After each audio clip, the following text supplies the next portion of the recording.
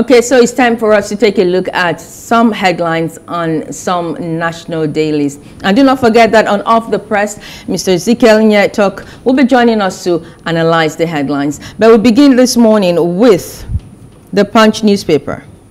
And the Punch leads with PDP Labour Party kicks as U.S. Secretary of State calls Tinubu. The writer there, U.S. promises continued comprehensive security economic cooperation. Atiku LP berate Blinken, say phone call demoralizing, worrisome. Confusion as LP factions clash at tribunal. Right in front there you will see a picture of one of the factional leaders, Alaba, being Apapa, I beg your pardon, being protected by the police as he's being manhandled by some aggrieved members of the party. You find details of that on page 7 of the Punch newspaper. On the masthead you have, I regret backing Tambuwal to become speaker. That's Bajabiamila. Details of that you find on page 8. I don't know why I find this funny. Details of that you find on page 8. 7 banks fined 1 billion naira for Forex offences. About time. Page 23 is where you have details of that. Matawale urges EFCC to probe presidency officials and ministers. Details of that you find on page 7 of the Punch newspaper. Minister carpets resident doctors as strike grounds hospitals. You find details of that on page 22. And U.S. demands justice for slain consulate officials. Details of that is on page 7 of the Punch newspaper. That's much I'll be taking from the Punch newspaper this morning. Away from the Punch, I'll move on next to the Daily Independent newspaper. The lead story this morning, fear of impeachment, reps kick as Gbajabiamila adjourns plenary indefinitely. Several writers there, but then above the masthead, other stories are also making headlines this morning. The resident doctors are still in the news. Resident doctors strike. We've started negotiations, says federal government. With the rider, we've not been invited to any meeting. The doctors are quoted on that. Rising debt stock. Governors worried Nigeria may go under. But that's not a good news for us. Just below this pictorial here, LP supporters mob factional chairman Apapa in court with 2 riders. INEC refuses to provide 70% of electoral documents. That's according to the LP presidential candidate Peter Obi. Apapa group plotting to invalidate LP victories nationwide, the party is saying. On the red strip there, Buhari condemns killing of U.S. Embassy staff, mayhem in Benue and Plateau states. Other stories, the stakeholders condemn aviation agencies 40% revenue contribution to Federation account. Federal government takes possession of second Niger bridge May the 20th, says gas supply challenge to Gencos responsible for power shortages. PDP talks tough over indiscriminate suspension of members. Next 5 years set to be hottest period ever. That's from the United Nations. And presidential election, I'm in disbelief, Blinken called Tinubu. That's Atiku saying. Those are all the stories you can find on the front page of the Daily Independent. And from the Daily Independent, we go to the Guardian newspaper, which leads with battle in states as 18 ministers lobby Tinubu to retain portfolio. From one government to another government? Okay. You find details of that on page 6 of the Guardian newspaper. Atiku in disbelief as U.S. Secretary calls Tinubu, pledges support for incoming government. Details of that is on page 3 of the Guardian newspaper. Doctors strike grounds activities at National Hospital. Page 3 is where you find that. Telcos give banks ultimatum on USSD debt as presidency steps in. You find details of that on page 24. PEPC, INEC, Obi resume hostilities at tribunal. LP leaders fight over chairmanship tussle. You find details of that on page 6 of the Guardian newspaper. And that's it for the Guardian. All right, the last paper we are reviewing this morning is the Nation newspaper. The main story for this morning: expect institutional reforms. Tinubu promised Nigerians. Two riders. U.S. Secretary of State calls President-elect on phone. Keyamo chides fuming Atiku for criticizing Blinken's actions. Just below the masthead on the red strip, U.S. Buhari condemned killing of embassy officials and policemen. Above the masthead, doctor strike is all over the papers this morning. Hospitals paralyzed in Lagos, Abuja, Calabar, others, Ondo, Yobe, Osun, yet to join patients for evacuation. Ex-Methodist prelate Mbang dies at 86. Akeredolu, Borofis, Alashadura PDP agents. All right, EFCC writes outgoing governors. Matawale beam searchlight on federal government agencies.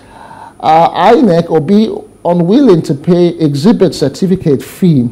LP faction chair Apapa beaten up after clash with Abure Group in court. 90% of Siemens power equipment delivered, says federal government. Those are all of the stories on the front page of the Nation newspaper this Thursday morning. And we do have Ezekiel Nya-Etok, public affairs analyst, joining us from Akwa Ibom State. Good morning, Mr. Nya-Etok. Good morning. Always a pleasure to be on your program. All right, so before we begin to talk about all the drama playing out on the political scene, all that we saw at the tribunal yesterday and everything, I want us to talk about this headline on the Punch newspaper to lead with. 7 banks fined 1 billion naira for Forex offences. What's your take on this one? You know, I'm not sure that people would like to hear, well, let me say the banks would like to hear my opinion.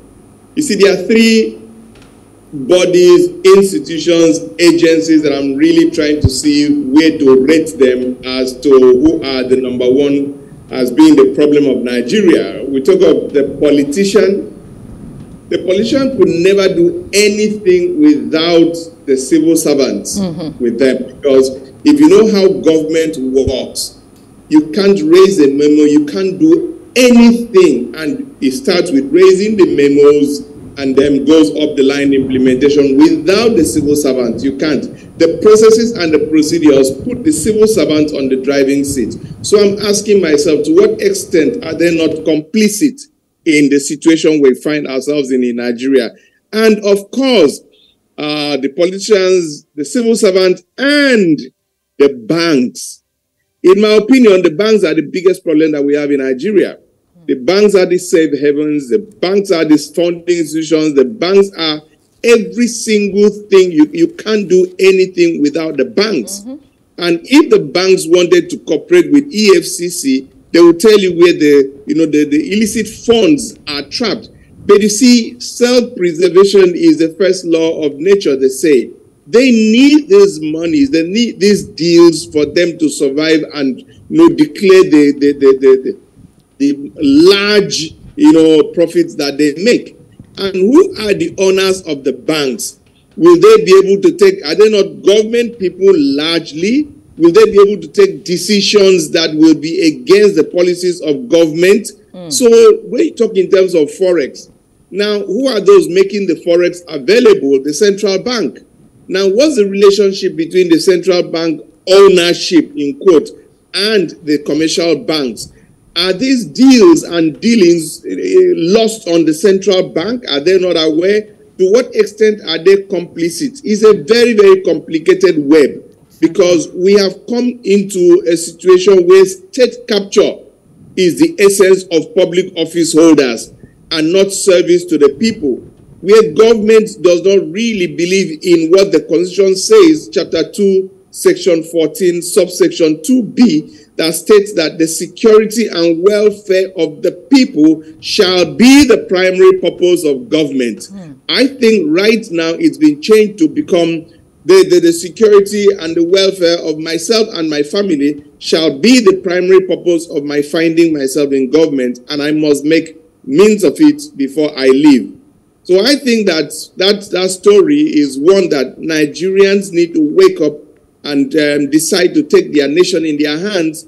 But waiting for the banks are just there for their profits, and not just, and the people that should sanction the banks are largely the people that are the owners of the banks. You know, I'll tell you a little story, and very quickly on that. One of my friends got into one of the organizations and was really, in fact, dug deep to see where the real corruption was, and raised a memo. And the day that she presented the memo, and she discovered that everybody was very quiet. Why?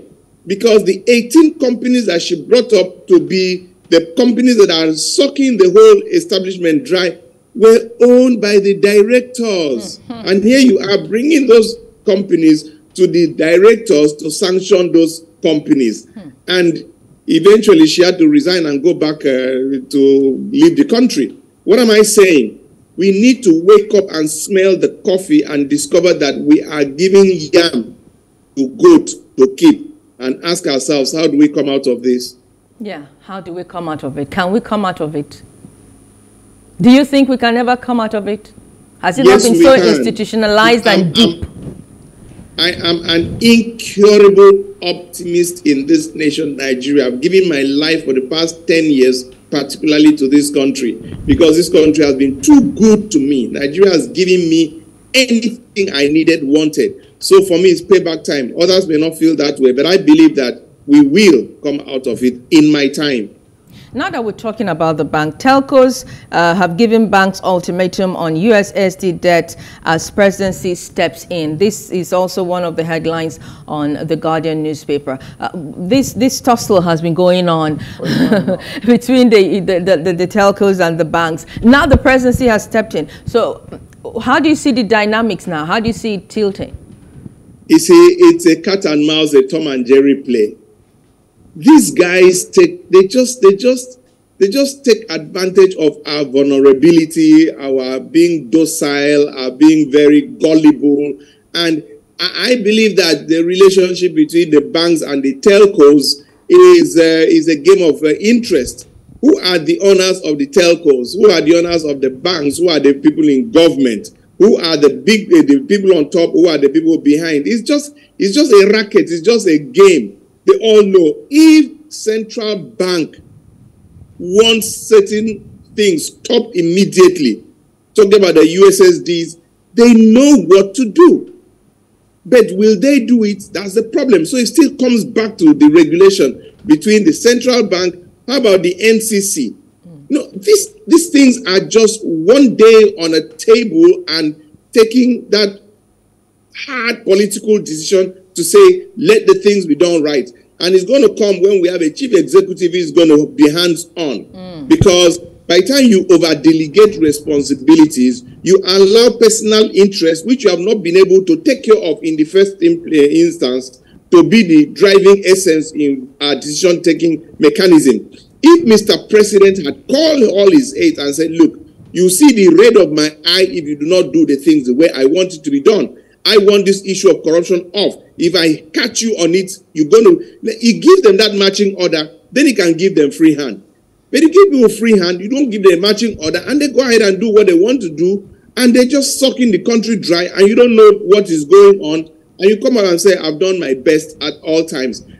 I just believe that God will give him life for him to just exit, and God will help us to have a government on the 29th of this month, or whatever God feels is the best thing for us to have. You know, that's an apt description of some of what's been going on. Yeah, just before we leave The Guardian, let's take their main story this morning, you know, ministers lobbying. Anyway, the battle in states as 18 ministers lobby Tinubu to retain portfolio. How does that hit you, Ezekiel? You know, it's one of the things that just irritates me. What do these people take us for?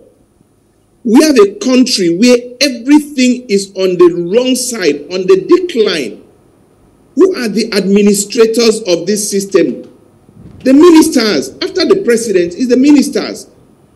These guys have performed woefully, and they could as much as think of them coming back as what? As reward or as punishment for Nigerians for being docile, for bringing them back. I think that the mere thought of it should infuriate any well-thinking and well-meaning Nigerian. 18 of them. Please count on your one hand the ministers that you can say these have been the shining stars. These have been, you know, there was the time of President Obasanjo. You could count people that you can say these are people that are patriotic. They are people that have an understanding of the essence of the office. They are like round pegs in round holes. The Adeshinas, the Okonjo-Iwealas, these are people, the Ezekiel, these are people that you could count on. Yeah, please tell me the stars in this administration. You guys are the ones in the media. Or tell me, maybe I don't know. Maybe not tell me that should come back. We're wondering just like you. We're wondering just like you because we don't see them. All right, let's move from that to another headline on the Punch newspaper. PDP Labour Party kick as U.S. Secretary of State calls Tinubu. Yeah. You know, that's another story that I want Nigerians to know that, you know, international diplomacy and interrelationship between countries, you need to understand how they operate. No country that gives you loan because they love you. None. It's either there is something they can get from you or there's business they can make with you. It's always about protecting their own personal interest. Now look at what happened to that the British guy, the lady that was here. After the election, he said, oh, this was fantastic. This was wonderful. This was, then about a month later, she said, oh, that was terrible. The question is what happened? Exactly. Okay? Now, the Americans have just imposed visa ban on Nigerians because they believe that things were terribly done. And the next day, the Secretary of State is calling the man, and they are aware of the court proceedings. They are aware that election does not end at the ballot box on election day and the result announced. It goes on to the tribunal. It does not end at the tribunal. It goes on to the appeal court. It does not end there for governorship and presidency. It ends at the Supreme Court. You know that the election that was held in Osun so many months back, it's only about within this past week that eventually the governor, Adeleke, could say, I'm sitting well. He could have been removed. Okay? So, but I understand what they are talking about and all those things. But the fact is that Nigerians should know that Americans deal with us based on certain understandings. One of them is just let there be stability. How can we have stability? And not necessarily justice or the rule of law. That concept of justice and the rule of law is up to us. And it's one of the reasons I am appealing to the Supreme Court to please, not Supreme Court yet, the tribunals first, to please be open, be transparent, let everybody follow the processes, because two things are possible.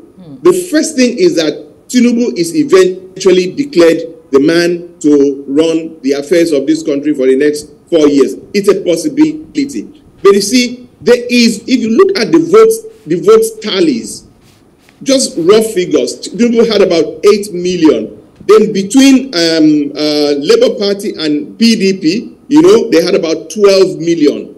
That means the majority of Nigerians didn't vote for Tinubu. Number two, over 80 million Nigerians registered he had about 8 million, which is about 10% of Nigerians endorsed him to be there. What that means, the prognosis of this is that if you have there's a large pool of people that are against him, but if the process is transparent, is open, and this will see how it's going, Nigerians are very believing. They are very trusting. They will say, okay, let it be. 4 years will not kill. But be transparent about it. Be open about it. The problem will come when there's this abracadabra that comes out. There are too many people on the other side that are against the system that you need to manage it.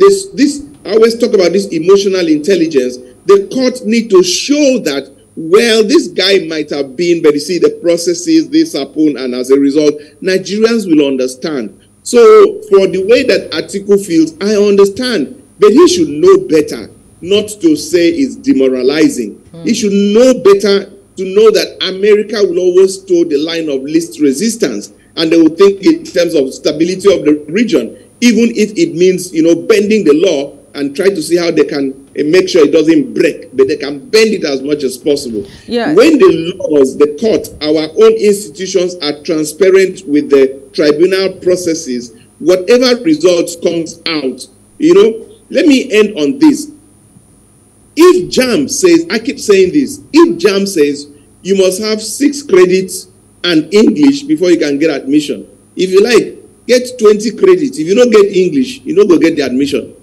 Okay? So I want the Supreme Court in this case to be very, very careful. Let's not begin to, begin to talk so deeply about a case in court so that it doesn't become a subjudice, you know what I mean? So, but now that we're still talking about the U.S. and their call to the president-elect, let's also touch on this visa ban a little bit more. What's your take on the fact that they didn't make names or list the people that have, of course they said certain individuals, and as is customary with them, they didn't name these certain individuals. Neither did the UK when they mentioned, say a month ago, I think a month ago, that they were also looking at some people. They have about 5 to 10 persons on their watch list. Because Nigerians are eager to see the names. Yeah, you answered the question that you asked, as is customary to them. So, but mine is a little different. Mine is, you see, as long as you give these people visa ban, they don't have any problems. The thing that you will do for all of them to sit up is to tell them that their families will be removed. Their children will remove from school. They can easily just go. You ban them in America. Their families are there. They just move to Dubai and have family vacation, and then the family goes back to US. The man comes back to Nigeria. They can meet in France. They can meet in anywhere. Do you understand me? But when you tell them that your properties will go, your families will trace them, immediate family, your wife and your children, let's start from there. They will have to leave the country. The moment you do that, bro, so there will be sanity, because they can't afford to remove. America is like the status symbol for the families of the rich. So their families are there. If you say the man can't go, no problem. They have the money. They'll just move the whole family. They have 1 month vacation somewhere in the coast of Spain, and then they are good. Everybody goes back and they come back here.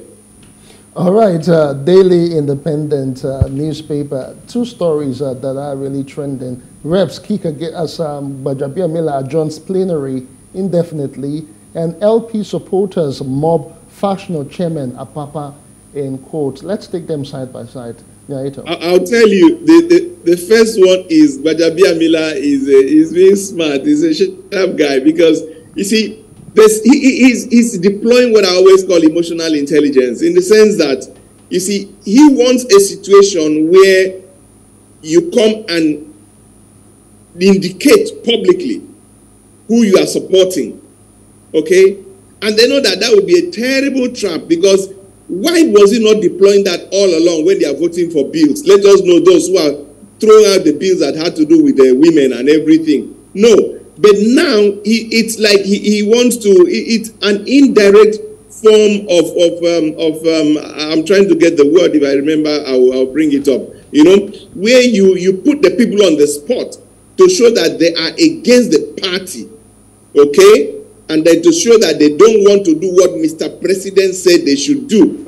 Now, this guy said, no, we want, if they allow the plenary to go, it's easy to impeach them and change the law and let it be open secret ballot. You know, we're all openly balloting, but they're secretly doing that. So you don't know who I stood for, or even voice votes, let the yeas and the nays and any of those things.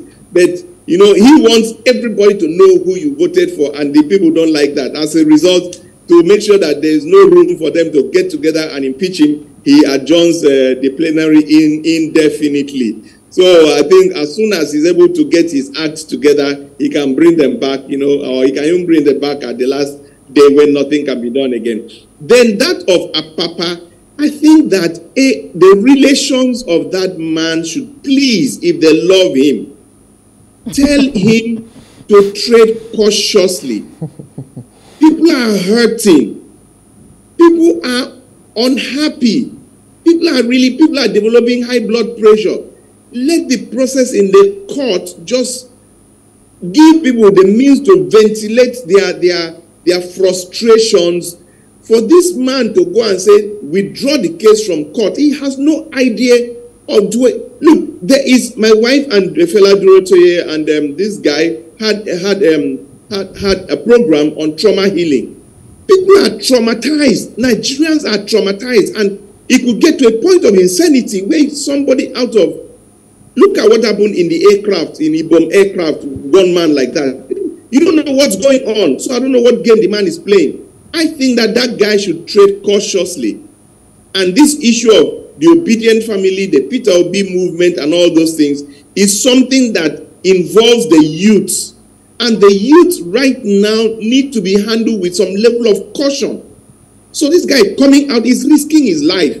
And I just want to call on his family to tell that guy to tread cautiously. I don't think I want, and again, he's embarrassing himself. Look at what happened the other day. You go to court, look for a way to sit down. If you must sit down, no, I must sit down here. No, I am the. It's like, it's so childish that I really can't understand what man's game is. So they say he's paid. Even when you are paid, even you must steal, must you drop all the oil all over your body and let people know that you've stolen the meat from the pot?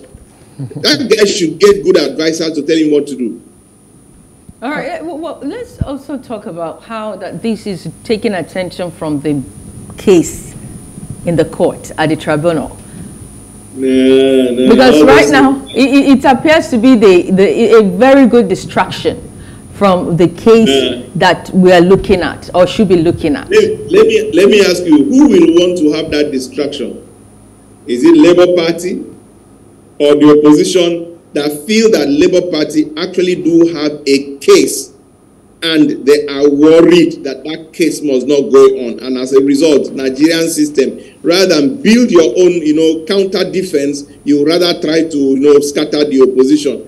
People are marching, are protesting, instead of you allowing them to protest or giving them reason why that should not be. You now send some hoodlums there to go and infiltrate them and create confusion so that it will seem as if those people are not coherent. I think that it's an opposition game, and I think it's absolutely unnecessary. I want to call on the court, the judges, the lawyers, to just know that Nigerians are watching. Let the eyes be on the ball. This issue of a distraction is cheap. It's disingenuous. It just doesn't show people who have depth of thought. There are better ways to get into these issues and address them. There are better things to do and gain the confidence of well-meaning Nigerians that are in the far majority than wanting to distract with some of these antics. Very, very soon, this matter will be laid to rest, and I want to see where Mr. Apapa will go next and his relevance. Where was he during the election? Well, thank you so much, Mr. Ezekiel Nya-Etok, for your time. It's always fun having you talk to us about these issues that we see on our headlines. Do have a great day, and see you next Thursday. All of you. Thank you. Ezekiel Nya-Etok has joined us. He's a public affairs analyst to look at some of the headlines on the national dailies. It is Entrepreneurial Wednesday, Thursday on The Breakfast, and we'll be back to take a look at our very first hot topic.